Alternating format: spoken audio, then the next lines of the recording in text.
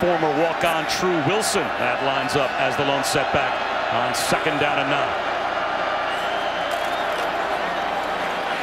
Christian Turner, the true freshman, on the jet sweep, gets down the sideline. Did he stay in bounds? The officials say yes. That's a Michigan touchdown.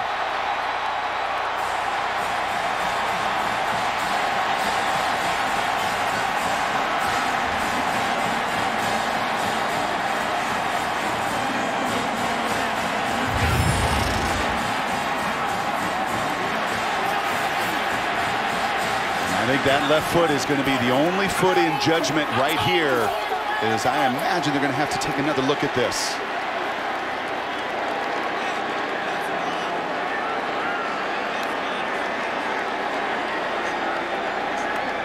Wow. Talk about a tightrope. And certainly seems as if replay is going to want to take a look at least 2, if not 3 of those strides to see if you can say he was out of bounds. Well, Ed Warner told us yesterday, you're going to see in our opener, and that one looks, I don't see any green in between it. I think that one's pretty definitive to my eye right there, Bob. David Reese was over there just to nudge Turner enough to the sideline. Yeah, that's the only step in question right there. But Ed Warner, O-line coach, said you're going to see a couple new little wrinkles in our openers. They don't script necessarily, but they got 10 plays they call their openers that they want to make sure they've worked on this month, that everybody knows is going to be in the game plan. Little zone read with a QB keeper for 20 yards, and a true freshman on a jet sweep. Just the kind of things you'll see this afternoon, I'm sure, in the other semifinals, where you have so much time to prepare and show and give your opponent something they've not seen. I was going to ask you, when you were playing and you had that long layoff from the end of the regular season to the bowl game, how much of the kind of scientists in the lab the coaches become? They're just trying to come up with something fresh for the bowl game that no one's seen before. I think you heard from both of those men yesterday, Harbaugh and Mullen. It's what they navigate. It's that line they walk, that hey, we're not going to get away from what got us here and what we do best. But at the same time, if there's tendency busters in both of these groups, they're here because they have tendencies. That's not a bad thing, but they're going to try to break those tendencies early, and this jet sweep just, I think, a bit indicative of it.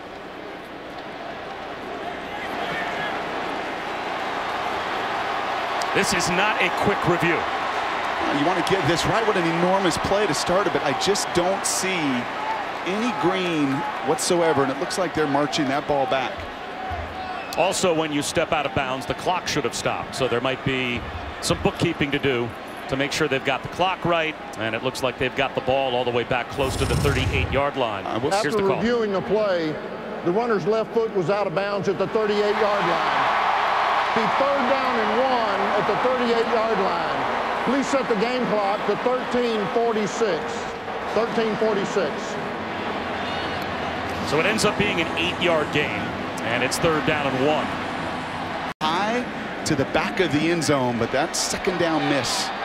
Just not the awareness to have the eyes up in the full field vision as everything's speeding up. That was the big play. So Evan McPherson, the true freshman, 15 of 17 on the season. This one a chip shot from 21 yards.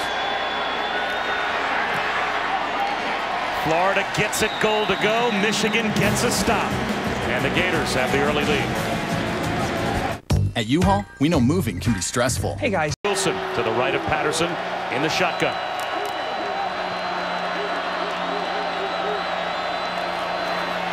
Play action, fade route, Peoples-Jones, he's got it. That's a Michigan touchdown.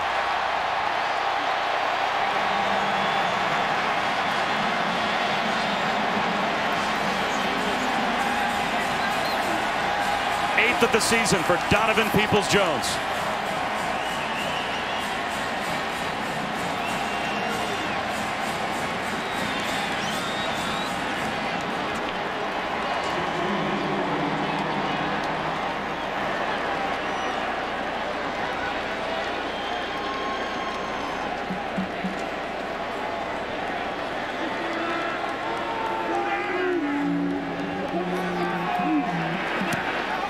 Michigan's got the 7-3 lead.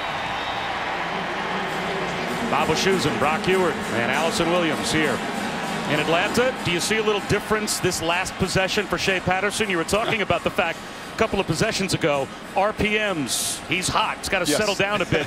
Do you see him settling into the game? Yeah, I think that third down helps. And anytime your receiver, that was a deep out route, your receiver comes back and helps you a little bit, man, it just can energize you as a quarterback. And kind of telling here in a game that I think is going to be highly contested. Two very similar concepts, right? Little fade routes down into the end zone. And you see a little bit of the inexperience of Felipe there, leaving it a little bit short. Shea had a lot of room and opportunity, and Donovan Peoples-Jones delivers on the other end. I'm telling you, Bob, if they add just a little juice, and Shea brings it. I think his charisma and athleticism brings it. But then you add some juice on the perimeter, a little bit of swag, and you can win those one-on-one situations. You can just give yourself a chance to do something. You've not done much. Just 1-8 against top 10 teams under Harbaugh. You've got to change that narrative today. That if you expose and there's no linebackers, your safeties have to fill that gap quickly, and they did. It looked like Dan Mullen thought about going for it for a moment until he realized it was a full 4th down and 2. And so he sends out McPherson, who sneaks it inside the left upright to make it a 1-point game in the Chick-Fil-A Peach Bowl.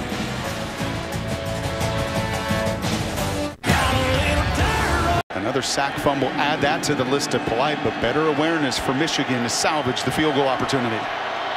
So Jake Moody, the backup kicker to Quinn Nordine from long distance.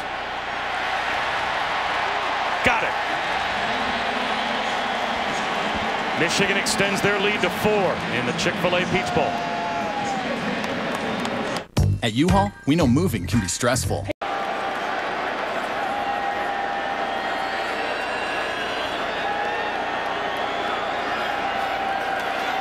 Quarterback draw. Felipe Franks, 1st down and more. How about the end zone? How about a Florida touchdown?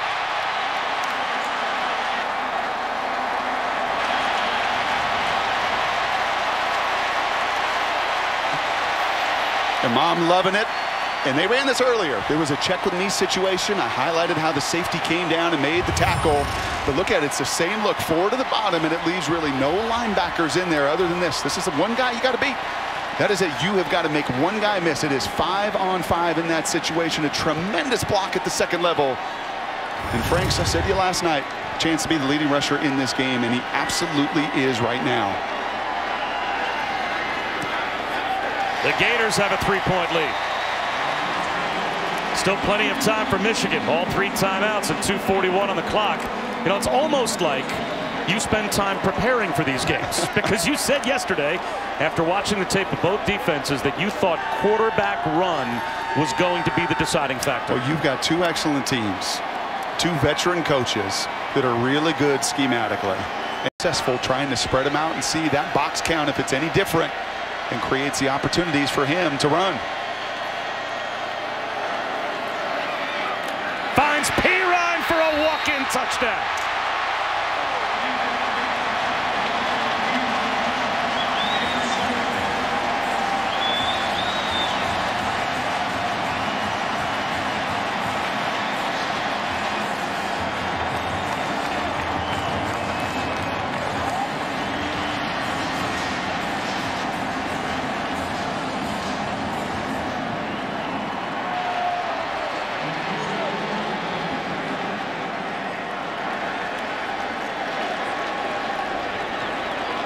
A 2-score lead for the Gators. 20-10. Florida on top of Michigan at the Chick-fil-A Peach Bowl.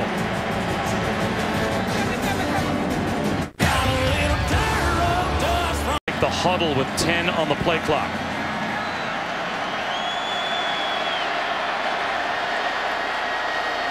A pitch to Jordan Scarlett and a walk-in touchdown.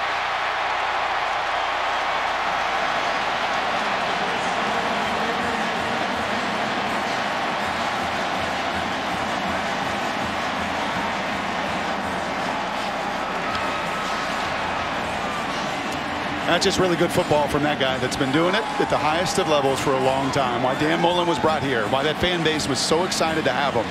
You saw him on a 4th and run.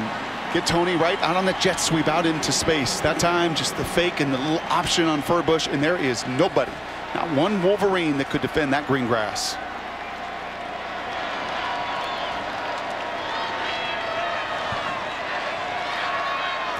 It's a 3-score lead now for Florida over Michigan in the Chick-Fil-A Peach Bowl. Loves to watch his team compete.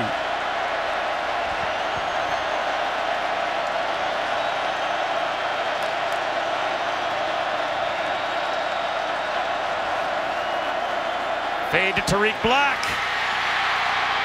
He's got it. That is a Michigan touchdown. Right over the top of C.J. Henderson. Well, Allison reported it. It was Shea down on that sidelines. You remind us some of your voices, some of your captains and leaders, and it was Shea that was in the ear of everybody. And he backed it up. He backed that talk up with some dimes right there. And does he possess the ball? Ooh. I think Tariq pins that ball early to his helmet. You're going to take another look or 2 or 3 at this, because I think that comes out upon contact. Under further review. And look at Tariq Black's body language right there. He knows it. He does. He knows when he hit the ground the ball came loose and that he didn't hold on all the way through. And give C.J. Henderson some credit for competing all the way to the deck and knocking that ball free. This is going to create a very interesting question for Michigan. Would you think about going for it on 4th and goal from the 8, or you have to make sure you get a field goal here to make this a 2-possession game? I think you got to with 12:20 on the clock. I think you got to make it a 2-possession game. I agree. I would kick it. As many as your defenders that you have out on that side as well. And you can hear the Florida faithful that are watching on the jumbo screens here.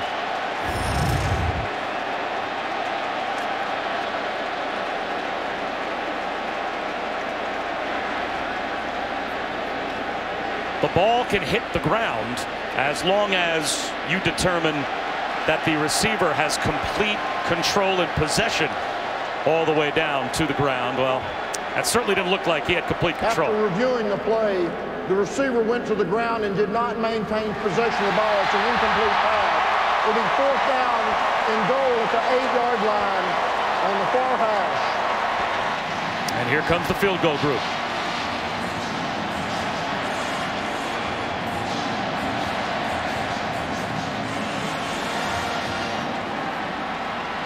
Keep your head up, Tariq. A lot of football left to play here. Your team came back from 17 down in Northwestern. I love Shea right there. Not a time to mope. You did the best you could. Unfortunately, just could not survive that contact with the ground.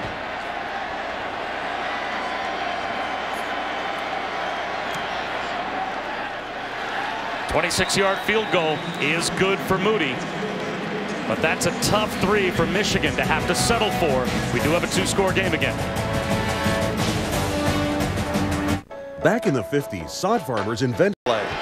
Down by 2 touchdowns, 9.5 minutes to go. A must stop for the Michigan defense. 3rd down and long. And P-Ron gets into the secondary at 3rd and 20 and gets into the end zone.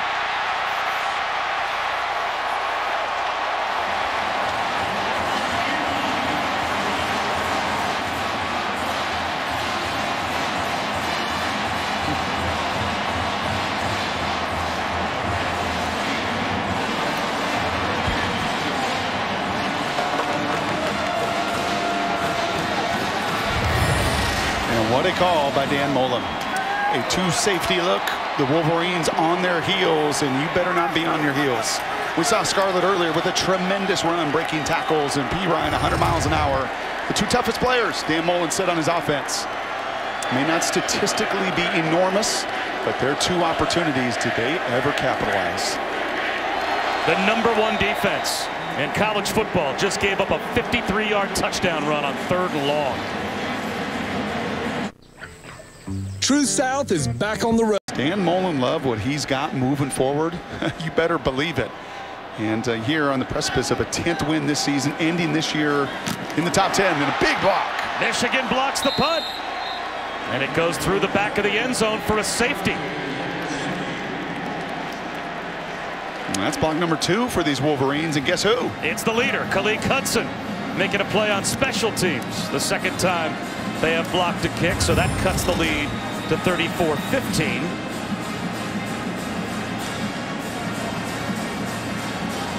The only unfortunate thing there for Michigan is there's so much steam as that went out the back of the end zone that you couldn't recover that in play for what could have been a really critical 7. That's how you back up that talk. You know, it's one thing to kick and scream and throw your helmet and do all of that. You know, it's quite another, you know, than to go out there and show that kind of effort. Day for Jim Harbaugh.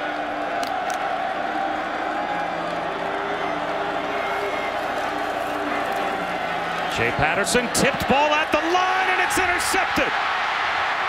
Gardner Johnson to the house.